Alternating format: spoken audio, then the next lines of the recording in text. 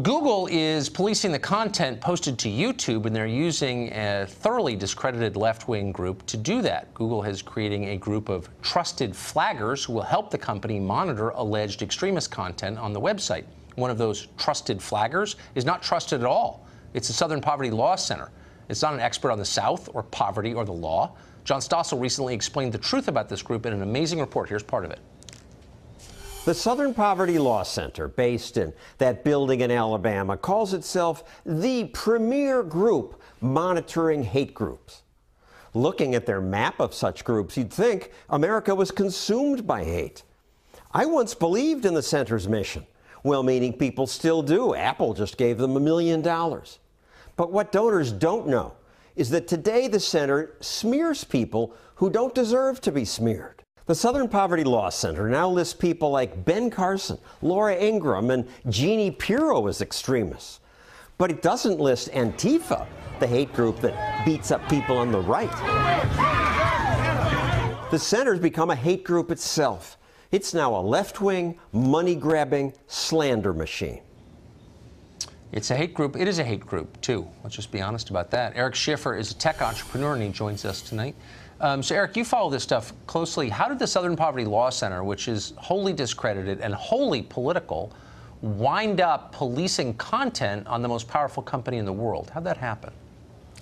You know, it's hard to understand. I think what was going on, Tucker, is that YouTube, in essence, was trying to be inclusive in their mind and really trying to have an optical perspective that they were being and doing everything they could, because they were taking a lot of heat from people saying they weren't doing enough to stop ISIS and extremist groups. Right. So that's what led to this.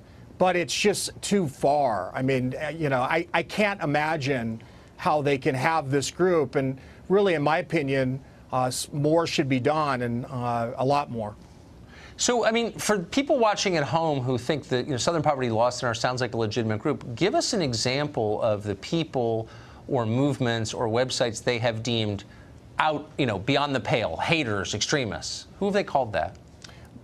Well, I mean, Laura Ingraham, Ben Carson. I mean, so you've got conservative figures that they are labeling, and I think it's gone too far. It really, in my opinion, that YouTube should fire Southern Poverty immediately from all YouTube monitoring, because it's an outrage. I mean, to have the possibility of an anti-conservative hitting delete for partisan reasons or on any content that's relevant to patriotic Americans.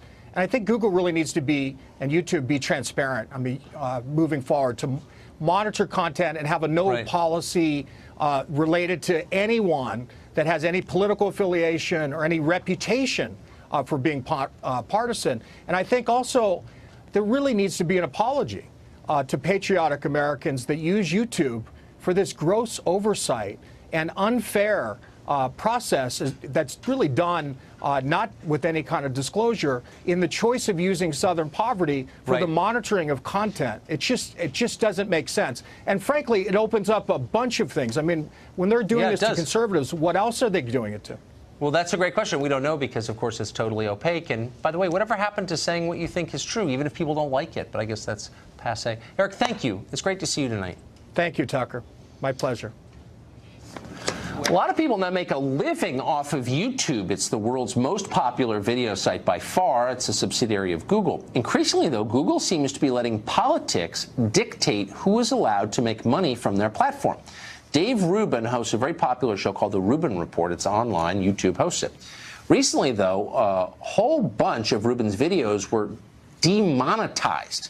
That's the word YouTube uses when they tell you you can't make money from them anymore. Why did that happen? Dave Rubin joins us tonight. Dave, it's good to see you. So explain what exactly happened. This has happened to other people. It sounds ominous. What does it mean and why they decide to do this? Yeah, well, I think most importantly, the reason I agreed to do this with you tonight, Tucker, is that I am on that platform, the YouTube platform, and I want that platform to work. I want it to be all the things for all of the creators who put their content out there across the board politically, or whether you're doing beauty videos or sports videos or politics videos or anything else. I want it to be treated fairly for everybody and be transparent in what it is. So, you know, the word demon is in demonetized, and I can tell you as someone that's dealing with some of this stuff, that it appears at least that there's some pretty shady stuff going on. You know, look, I don't want to fight Google and YouTube. You know, there's a biblical story of David versus Goliath. I don't want to be Dave versus Google because it probably won't work out as well for me. But my show, we do a talk show based on big ideas, sort of in an old school Larry King-esque style. And I talk to people all over the political map. Many of them are conservative friends of yours. And then I have progressives and lefties. And I talk about religion and science and all of this stuff. And our videos, our back catalog, just lately, I was off the grid, which is where this beard came from for a month. But just lately, our videos, almost our entire back catalog has been demonetized. And I'm talking about videos where we're talking about God and morality, or we're talking about basic stuff about the election, or even today, the video that I posted, one video today, it was with a YouTuber by the name of Phil DeFranco, who's one of the original YouTubers. The guy's got about 6 million subscribers, a really, really interesting guy that I'm sure many of your audience knows.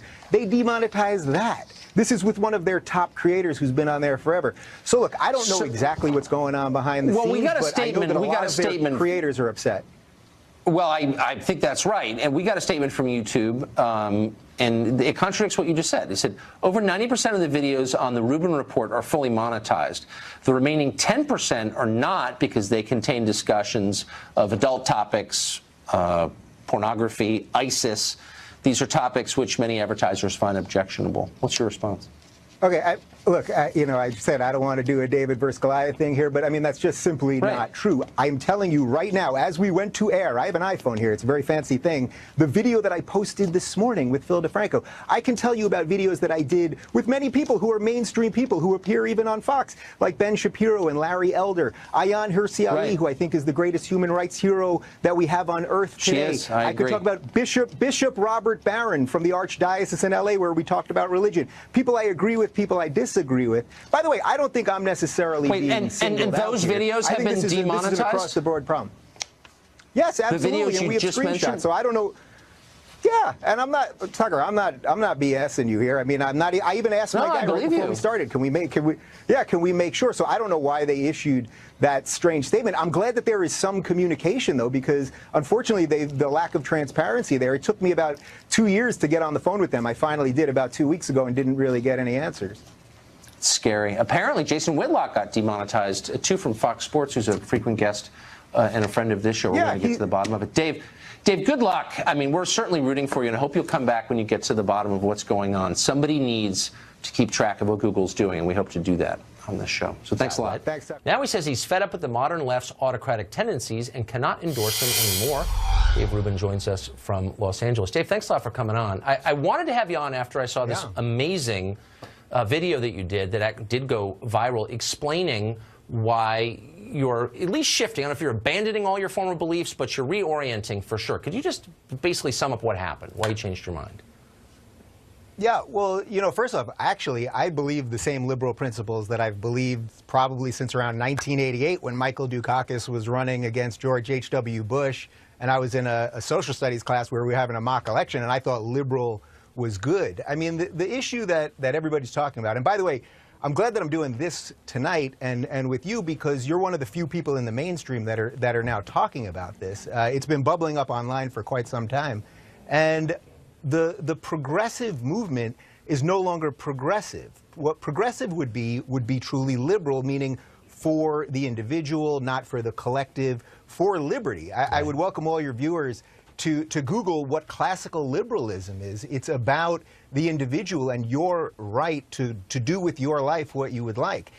This is not what the modern left is about. So I actually believe the same exact things that I've believed probably for the last 30-some-odd years, and it's the left that has gone crazy. And, you know, I know you know this, but of course on all this free speech stuff, and judging everybody on their immutable characteristics. So if you're black, we judge you this way, and if you leave the groupthink, you're a traitor. If you're Muslim, if you're trans, gay, et cetera, these are reverse of liberal beliefs. And it's been very sad to see this. I've been trying to fight this on my show for a good 2 years now, and I suspect we've lost that war in that I've lost the left, but I see an incredible new center developing where people that are liberal are now lining up and going, wait a minute, I see a libertarian who can come to the same agreement that I have. We can believe the same things, just looking at it through a different political lens. So there's a beautiful moment happening here, but of course it's lost in a big mess of free speech craziness and authoritarian nonsense. Right. And part of the agreement that might bring people who disagree with each other together is that we're not going to use the legal system against each other if we can help it. So you had this line in here that stuck out at me. You said, I am gay and married. I do not believe that a baker or a florist or any business person ought to be forced to bake a cake for a gay wedding, because if the government can force a company to do something for one set of ideals, they can do it for any. So you see this as a threat to you, potentially. Well, of course. I mean, look, I should lay out, I'm on Fox News, and I know people will freak out, oh my God, a liberal's on Fox News. So I should give you some liberal cred. Look, I'm for gay marriage. I even married a guy. I'm for legalizing marijuana. I'm pro-choice. I'm for reforming the prison system, and the list goes on and on. As for that specific line, I personally wouldn't want the government telling a private business what to do. Now, a lot of people will say, well, wait a minute, that sounds libertarian. You just want small government libertarianism. Again, this is actually a liberal principle, and I think this is something that most people actually believe. And I know there's a lot of good people that would argue with me and say, well, what if you live in a small town and you have a bigot is your baker in that one town? Unfortunately, I think this is a case where you have to use your foot vote. You have to then take your skills and your family and the money that you bring to the community and move somewhere else or order a cake online. And I know that doesn't feel right to a lot of people, but that in and of itself, this one person's bigotry shouldn't be an excuse for more government overreach. And again, that is a liberal principle, believe it or not. Yeah. It is, to the extent possible, and there are cases where you have to, but try not to bother other people too much. That's one way to put it. Well, that's the funny thing, that live and let live is a liberal principle. And what I've now found over the last couple of years especially is that defending my liberal principles has become a conservative position. So I find it easy suddenly to build bridges with people that like Glenn Beck and Dennis Prager and Ben Shapiro, that are looking to go, wait a minute, maybe we can find some common ground with liberals. And I often invite a lot of leftists on my show, or progressives, and I get blocked or muted or otherwise rejected. But I have had some too, and I welcome those conversations. Tell me about it. I know the feeling. Yeah, I think we're probably in the same boat on that. Yeah, we are on that. To look up your video online. It's absolutely worth seeing. Thanks a lot, Dave. I appreciate it.